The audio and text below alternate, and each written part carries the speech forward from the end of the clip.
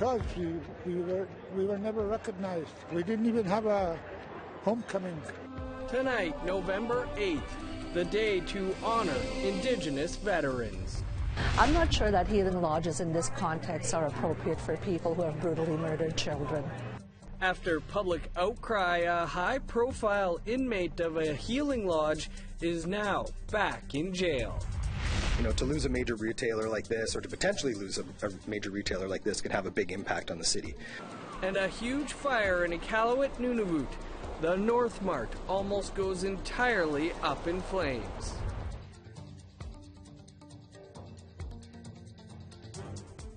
Good evening, welcome to APTN National News. I'm Dennis Ward. Many Indigenous soldiers enlisted to fight in the First World War. Some never made it home, but are still honored in the land where they fell. Alex Dakota is one such soldier. Daryl Stranger has more. Alex Dakota from Red Pheasant First Nation served in World War I. He was an athlete, police officer, and soldier. Dakota, known for his athletic ability, especially running, represented Canada at the 1912 Olympic Games in Stockholm, Sweden, although leg cramps led him to a sixth-place finish in the final race. A marathon is run in his honor in Passchendaele, Belgium. In 1911, Dakota became the first Indigenous police officer in Canada, becoming a constable with the Edmonton Police. Dakota enlisted in the Canadian Expeditionary Force in April of 1916, setting sail for England on November 24, 1916.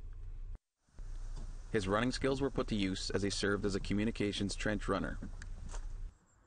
Alex Dakota was killed by a German sniper on October 30, 1917, during the Second Battle of Passchendaele. He was 28 years old. He left a lasting remark in Belgium. The town of Passchendaele holds a poppies run in memoriam of him every year. Alex Dakota. Gone, but not forgotten. Over 100 people gathered in Winnipeg for the annual Aboriginal Veterans Day. A ceremony took place honoring the hundreds of Indigenous veterans from Manitoba, as well as the thousands from across Canada. Ashley Branson has that story.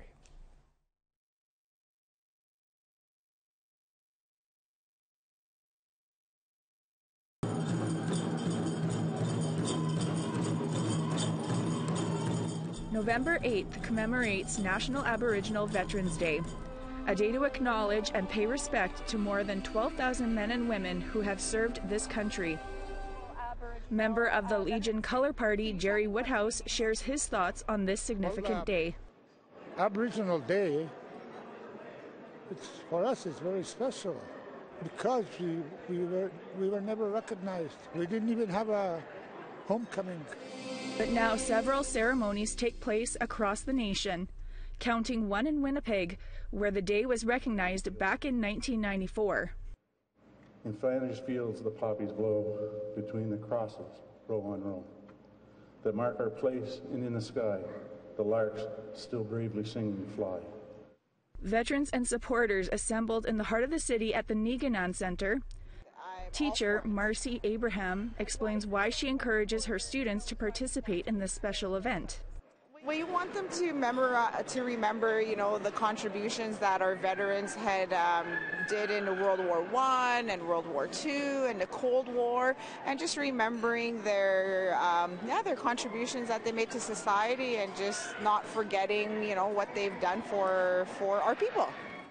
This is Master Corporal Danielle McCutcheon's first time participating in this particular ceremony.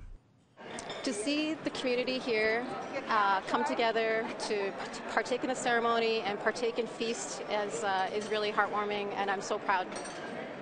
Everyone for attending today, and we invite you. Ashley Branson, APTN National News, Winnipeg. To Ottawa now, where Canada's War Museum celebrated National Indigenous Veterans Day. It's a day to shine the light on the contribution of First Nations, Métis and Inuit servicemen and women who are often overlooked. Over the lunch hour, a small crowd gathered to listen about the sacrifices made. According to historian John Moses, more than 12,000 Indigenous men and women served during the two world wars and the Korean War. He says it's a significant contribution that needs to be taught in schools.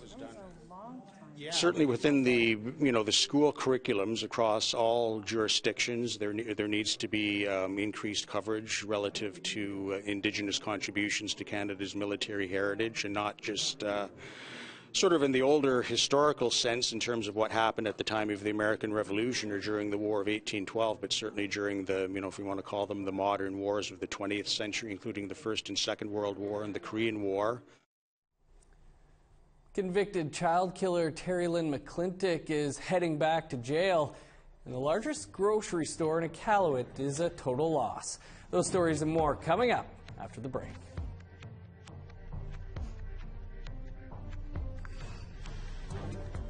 Here's a look at Friday's weather forecast. Starting on the East Coast, sunny and 8 for Halifax, +7 under the sun in Fredericton, 0 in Nain, -1 for Happy Valley Goose Bay, 4 above with showers for Montreal, a rain-snow mix and -2 in Val-d'Or, a rain-snow mix and 4 above for London and Toronto, +1 in North Bay, -4 for Thunder Bay, 0 in Wawa, Sudbury, and Elliott Lake. Sunny and chilly in northern Manitoba, -17 in Churchill, -7 with snow in Winnipeg, -9 for Brandon and Dauphin. In Saskatchewan, 10 below with rain for Yorkton, 7 and showers in Swift Current, -10 in La Ronge, -11 for Stony Rapids.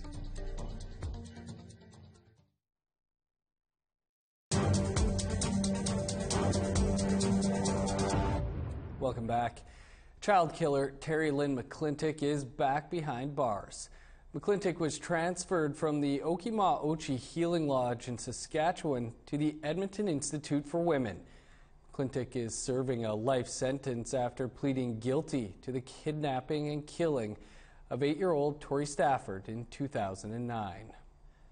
Her placement to the Healing Lodge provoked protests on Parliament Hill and in Tori Stafford's hometown of Woodstock, Ontario. Many protesters were upset that an admitted child killer would be eligible for treatment in a Healing Lodge.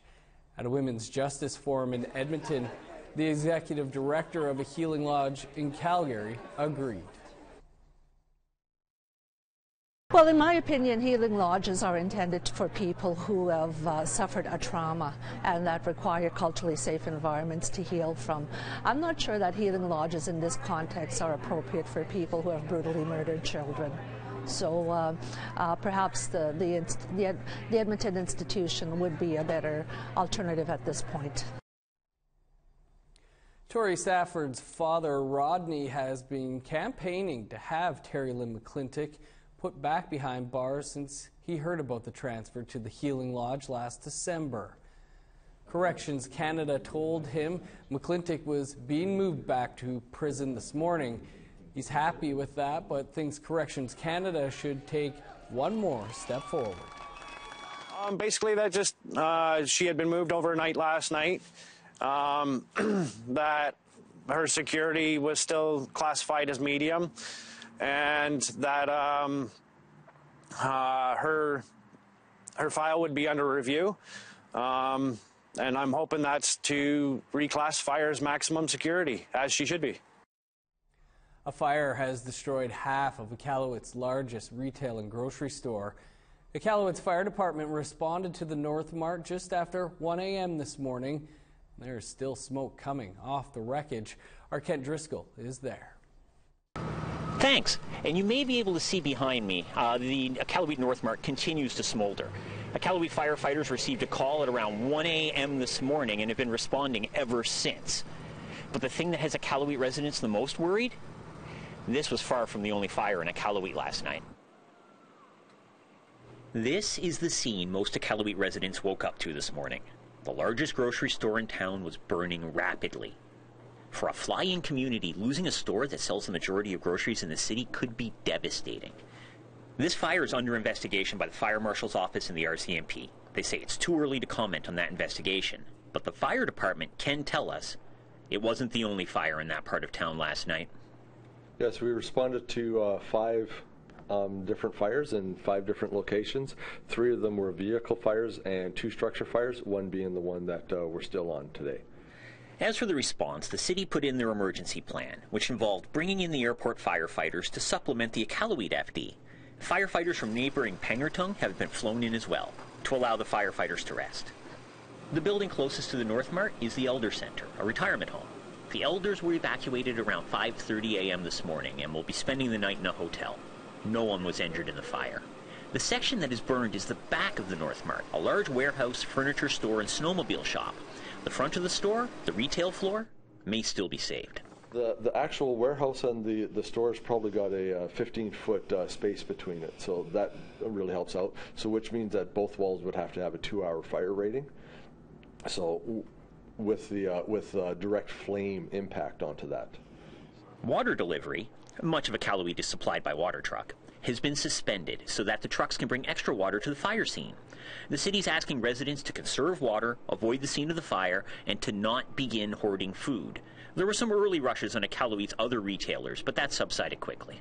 Provision of food is an important duty for any business that's working in the city here. So, to lose a major retailer like this, or to potentially lose a major retailer like this, could have a big impact on the city.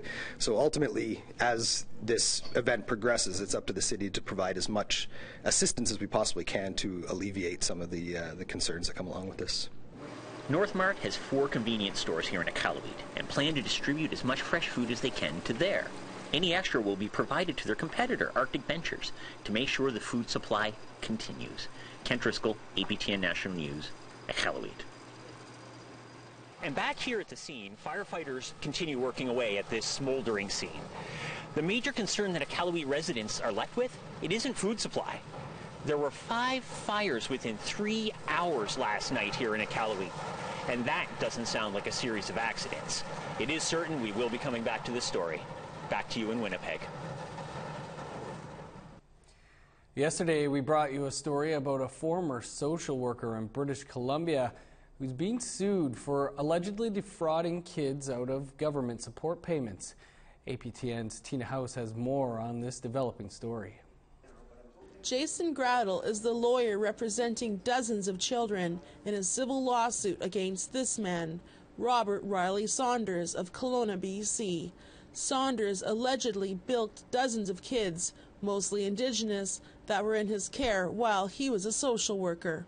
Riley Saunders misappropriated funds intended for the food, clothing, and shelter of children in custody of the province and just transferred funds intended from them to his own account. Robert Riley Saunders was fired sometime last year from the ministry, but Gradle says Saunders' last fraudulent transaction was last December. He would take the lion's share, everything that was supposed to go to them for food, clothing, and shelter, all of their rent money, all of their monthly allowances, and sometimes he'd throw them a little bone, like give them a Walmart gift certificate for $100, or a food voucher for $50 so they could buy a few groceries if they complained loudly enough about being hungry. Grand Chief Stuart Phillips says it's unbelievable that something like this could happen. I think it's shocking that anyone would take advantage of youth, that are struggling with the day-to-day challenges. Lawyer Jason Gradle says Saunders was not monitored within the Ministry of Child and Family Development, all the way from the team lead to the manager to the executive director in charge of the Kelowna region, where the alleged crimes took place. Frankly, the ministry has known about this problem for a long time and wasn't forthcoming with information. The facts of the fraud wasn't told to the children who were affected, and the ministry didn't take timely steps to ameliorate the situation, make sure that kids had a proper place to live and food and clothing allowances, as you might expect. So litigation was considered to be basically the last resort here. BC media have reported that Riley Saunders is currently employed at Okanagan College in Kelowna, BC, with adult special learning, but is currently on leave. All of these allegations have not been proven in court. Tina House, APTN National News, Vancouver. A second agreement between Manitoba Hydro and the Manitoba Métis Federation was terminated by the provincial government last week. Now, one of the Manitoba government's cabinet ministers is being questioned over a public statement about representing Métis. Our Daryl Stranger has more. There is fallout from an announcement made by the Manitoba government last week after they exercised the termination clause on a hydro agreement with the Manitoba Métis Federation. We're going to live it in every day in our lives for the rest of our lives. And so generations to come got to feel this. The cancelled agreement would have provided the MMF with $20 million for its support of hydro projects. And we think that it's important not to rely on the old practices of paying people not to consult. That was the origins of the original agreement, and that's not how we're going to go about things going forward. This is the second deal the Manitoba government has terminated this year with the Manitoba Métis Federation. Its president, David Chartrand, says this is a war against the Métis. So he was absolutely misleading and lying to the people that this had taken place. So, but he said to the public it disallowed the Métis from participating, which is absolutely wrong. Look at the date of the signed agreement. In a following press conference, Premier Pallister's Minister of Crown Services, Colleen Mayer, defended cancelling the agreement. I represent all Métis in the province of Manitoba, not just those that belong to the MMF. All voices I've heard from, I represent all of them because I'm an elected official that sits on cabinet. What Mayer stated, however, is news to Chartrand. It's convenient for her right now, and it's convenient for the Premier. The Premier actually is using her for his own personal political agenda. According to the PC government list for Indigenous candidates provided to APTN ahead of the 2016 election, Mayer was not one of those candidates. They listed 5 candidates: Bob Lagasse, Sarah Langevin, Alan Lagimodier, Belinda Squance, and Edna Nabis. Mayer's website does not acknowledge her being Métis, and when APTN asked Minister Mayer for an interview, she declined. Mayer's representatives provided this statement by email. Minister Mayer is Métis and is a card-carrying member of the MMF. David Chartrand maintains he is the only one who represents Métis people in the province, and not her and her government. To be honest with you, as president, I feel bad for her. I don't want to attack a citizen of mine, but I can't just let her make statements and mislead most Manitobans. Métis will know full well she doesn't represent them. She knows it, that Métis are not going to be fooled by her statement. Daryl Stranger, APTN National News, Winnipeg. To Calgary now, where the city wants to host the Olympic Winter Games in 2026. While a lot of Calgarians on social media say the Games will cost the city too much, some Indigenous leaders say the event will benefit urban Indigenous youth and First Nation communities. Tamara Pimentel has more. When Calgary hosted the Olympic Games in 1988, nations from Treaty 7 were showcased in the opening ceremonies. Now Calgarians prepare to vote for or against a bid to host the Games in 2026. 22-year-old Riley Manybears says, vote yes.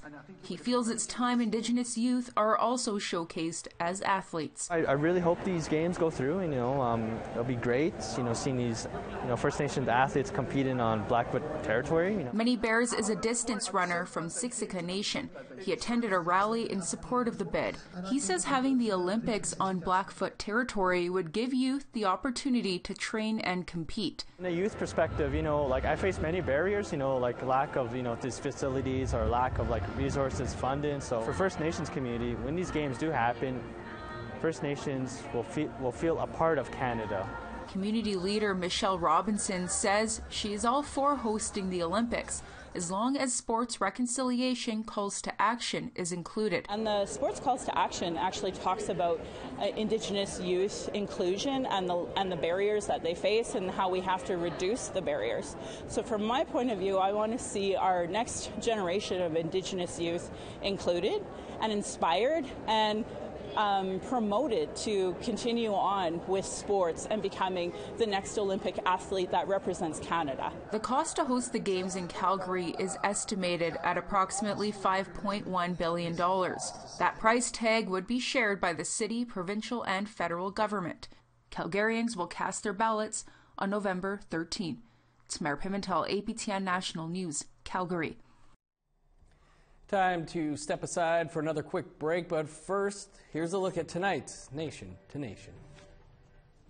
Hello, I'm Todd Lamourant, and here's what's coming up on Nation to Nation. There was a big announcement earlier this week on trying to end homelessness. Minister of Families, Children and Social Development announced big dollars to do so, and that Indigenous agencies will get substantial funding. But details are still lacking. Panel of MPs debates. As well, the Minister of Public Safety wants to enshrine the GLADU principle into law. But will this do anything to stem the ongoing rise in over-incarceration rates of Indigenous people? A GLADU expert weighs in. That's immediately following the national news.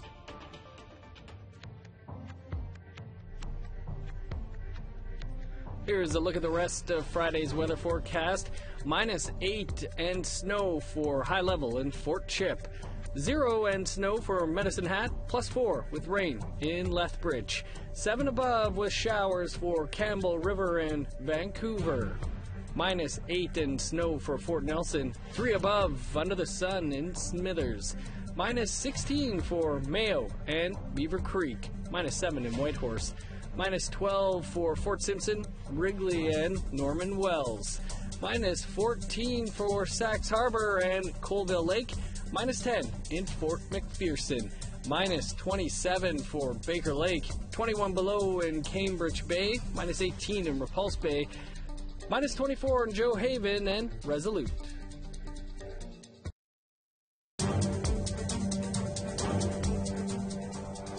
Welcome back. The Métis have been left out of the federal government's 60 Scoop settlement. But why? That's a question APTN Investigates reporter Cullen Crozier wanted to look at in his episode, Adopt an Indian. Here's a look at what he found. Paternalism, racism, the belief that their culture and value system was superior to ours. But you see, as you get older, that longing to know where you're from, who your brothers and sisters are, and to reconnect with that side of your family, because that's what's missing. Something is missing from you. My name is Robert Doucette. I am originally a Mackay from northwest Saskatchewan. I was born February 28, 1962. I am of Cree, Métis, Dene ancestry. I was taken away when I was 4 months old.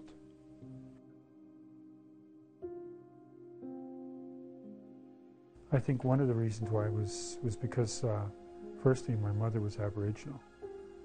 She's Métis. And the Canadian and provincial governments have a long-standing, they've got a long-standing goal to assimilate Aboriginal people. I think that racist notion that they could raise our kids better than us predominated. And you won't want to miss that episode. It airs tomorrow night right after the news. And that is your APTN National News for this Thursday. For more, including the latest on the fire in Iqaluit, visit our website, aptnnews.ca. Now, stick around for Nation to Nation with Todd Lamourant. I'm Dennis Ward. Have a good night. We'll see you back here tomorrow.